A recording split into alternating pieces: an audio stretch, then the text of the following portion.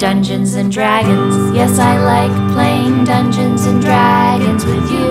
Yes, I do. Yes, I like playing Dungeons and Dragons.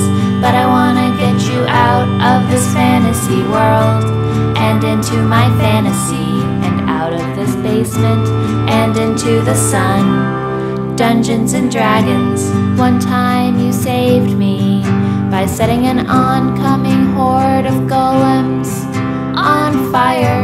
And one time you saved me from the mouth of a volcano, 'cause you can levitate, which was a very clever spell choice. And I think the other players might be starting to suspect, 'cause you're always saving me when shit turns to heck. But this is so much more than Dungeons and Dragons. Yes, I like playing Dungeons and Dragons with you. Yes, I do.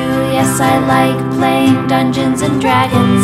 But I wanna get you out of this fantasy world and into my fantasy, and out of this basement and into the sun.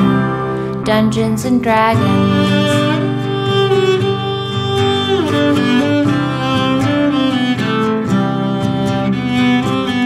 As we finish this battle and we slay the dragon and look around her lair for loot, like gold and magic items, I look around this room at all these fucking nerds and all their fucking books and their fucking dice and their primarily Windows-based computers and their Doritos and Mountain Dew.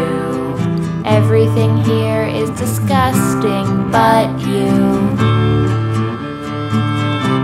And Dungeons and Dragons. Yes, I like playing Dungeons and Dragons with you. Yes, I do. Yes, I like playing Dungeons and Dragons. But I wanna get you out of this fantasy world and into my fantasy and into my bed where we could have sex. Dungeons and Dragons.